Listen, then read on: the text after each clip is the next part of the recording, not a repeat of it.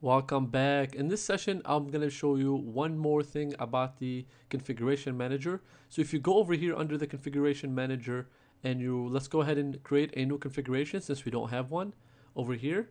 And I'm going to call it NoPhillip. Okay. And then I'm going to come down here and change the document to configuration.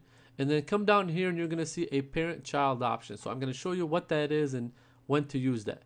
Now, say you have a component or an assembly that has many fillets or many features that you just don't want to show. For example, this part, this screw and this thread right here, you don't need to be showing that.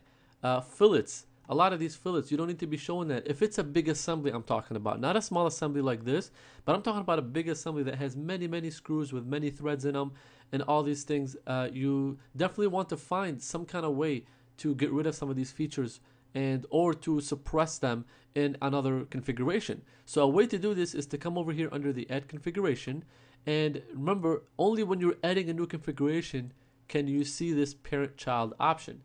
Now when you expand this, this will actually tell you which ones do you want to work on, which ones do you want to focus on suppressing in this configuration. So one of them is, say, let's go ahead and select the base plates. I want to take out all the fillets from these base plates. Now if you select base assembly, you gotta expand this box because it selects the assembly, but it doesn't select the brackets. So you want to make sure that the brackets are part of that assembly. Okay, so you can expand that, or you can try to do, if you want, the front assembly, but you want to select the front assembly and also all the brackets that are part of it as well. Okay, but for right now, I'm not gonna select this one. I'm just gonna focus on the base plate. So let's go ahead and focus on the base plate. So, but this would work if you have multiple things that you want to take out the fillets for. But for right now, I'm just going to take out all these little fillets around these brackets that I don't want to show. You know, say it slows down my computer, or especially for big assemblies, it becomes cumbersome. So let's go ahead and click on OK over here. Remember, we selected the base plate with the components for the base plate. Let's go ahead and click on OK. Alright, so now I got a new configuration that is called NoPhillip.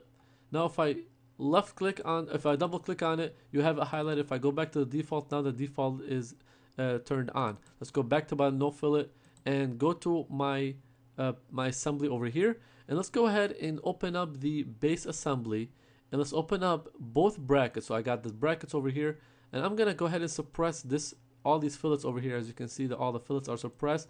Then I'm gonna open up the other bracket. This is the same one. There's a bracket number 3, and also suppress all the fillets for that. Okay, so now if I go back to my configuration manager and go back to my default, you're gonna see that the default one has all the fillets there, but the NoPhillip one takes out all the fillets.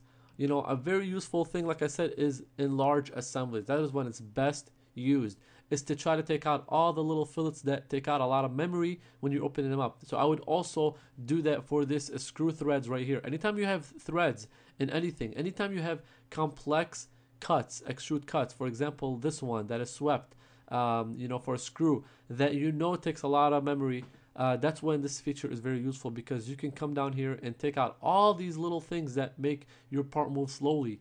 And all you have to do is switch configurations, and all of a sudden you can move your part much faster. So that's how you use the child parent option.